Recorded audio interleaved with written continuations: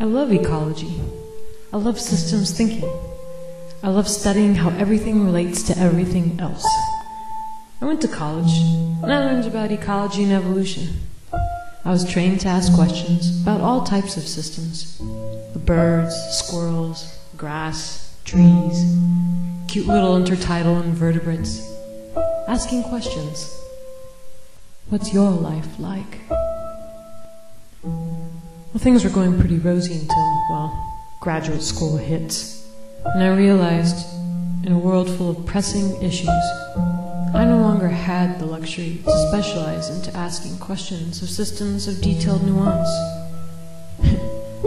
I don't even know my own human ecology.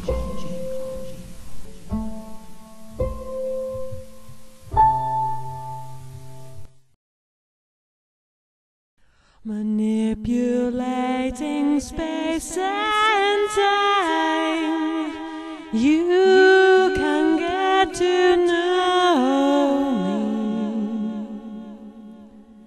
No informant process is the theme of Earth. You can get to know me. You can get to know me.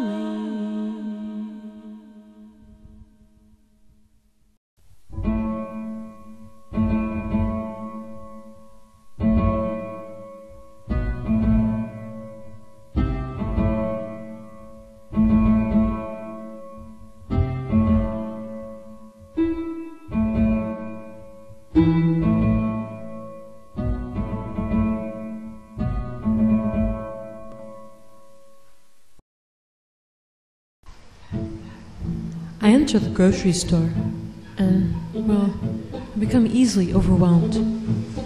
All these diversity of products, these final products, boxes and cans and plastic, everything wrapped and presented so nicely and neatly, so easy to buy with the simple swipe of a card or exchange of a dollar bill. My being a cultural amnesiac, living in this consumer bell jar of detachment, this show, this surface. This is all I have ever known. This is all I have experienced. I wonder, what are all the thoughts that are zooming and swirling in people's minds in the grocery store? What types of questions do they ask? Are they just hungry, preoccupied with their stomachs growling? Does it just taste good? Is it just instant gratification and pleasure for the evening? Or do they ask other kinds of questions beyond momentary impulsiveness? What is it made of? Where does it come from? Where does it go? Who made it? How did it get here? To look closer, to think that behind the shiny, presentable surface of every final product at the grocery store, there is a rabbit hole, a story, a matrix of people and resources and environments whose lives and welfare revolve around the extraction, production, and distribution of such a resource. A fabric of interdependence we so rarely connect to, relate to, directly experience, see with our very own eyes. Then again, why bother to even ask such questions? Why should he even bother to know? All that matters is that I have what I need, right? I don't care how it works.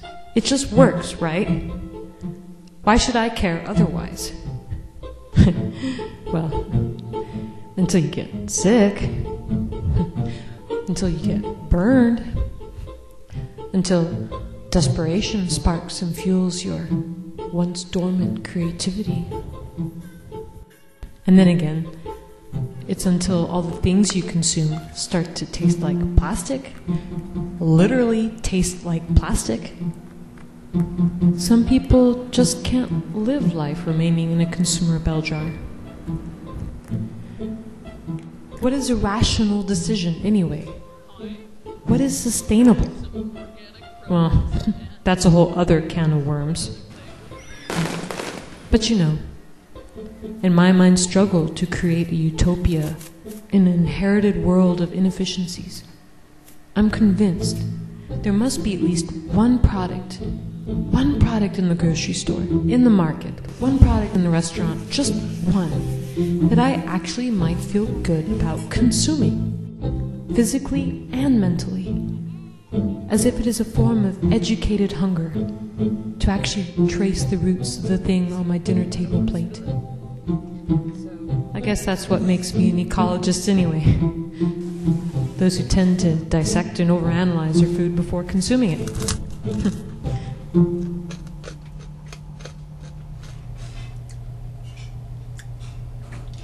You know what? This is really good. Welcome to the Matrix of Human Ecology.